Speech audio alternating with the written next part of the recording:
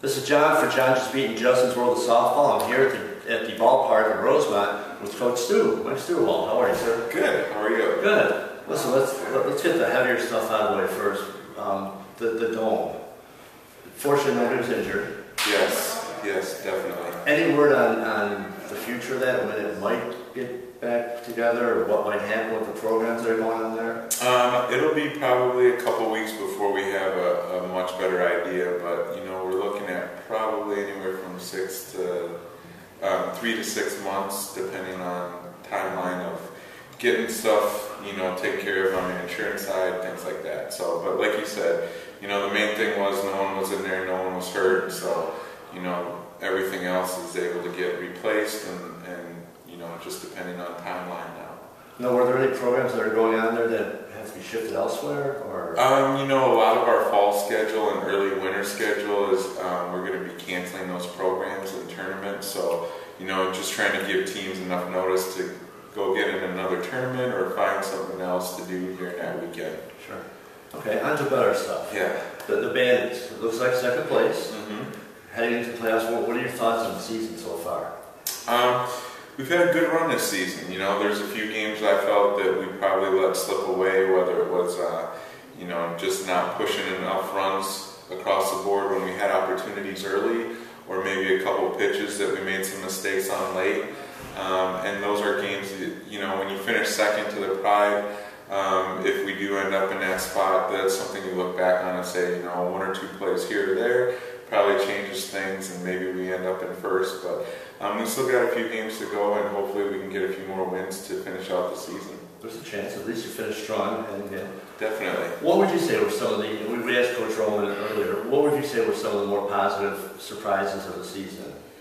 For me as a coach, it's always fun to watch our rookies and how they progress, how they handle some of the failure. A lot of them, they're not in the lineup for the first time in their life. So, some of them you really see mature and be able to handle that and go about their business of taking care of their work and the day-to-day stuff that they need, so when their name isn't in the lineup, they're ready to go. I think Megan Blank's a great example of someone who's come in, spent some extra time with us at first base, and it's shown she's made a huge key to our defense in the infield.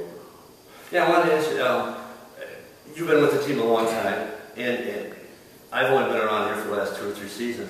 It seemed like there was a lot more of shuffling of younger players ending in experience. Is that accurate, do you think? Or? Yeah, and I think that's maybe a reflection on me as a coach. I think one of the things I preach to the girls in the team is you always need to be ready for whatever opportunity. I try and work with those that were looking at other positions. We've been working at Nat, in left field for about 3 weeks now, and she's just been out there for a couple games in the last week or so. So, it's not just something that's usually random unless, there's a freak injury or something like that, but we try and prepare players for different spots and how we can tweak lineups and adjust lineups to maybe get more bats in or to be better defensively late in the games.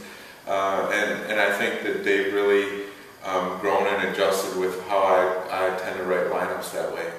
And over the last 10 days or so, have you ever seen a pitching performance like Monica Abbott has pulled off in the last week or so? A couple of people were texting me about that and just sending me some messages, and I said, the only thing that's really reminiscent is, I've seen her have a couple of weeks stretch like that. I've had, when I coached Cap the first season, she had a stretch like that. But for as long as the stretch has been, it's really fun to watch her go out. And, whether or not it continues down the stretch, it's just fun to see her prepare day to day and how she's handled it composure-wise, even when she's had things, like yesterday, the drop fly ball, and she just goes back out there about her business and finds a way to get the job done.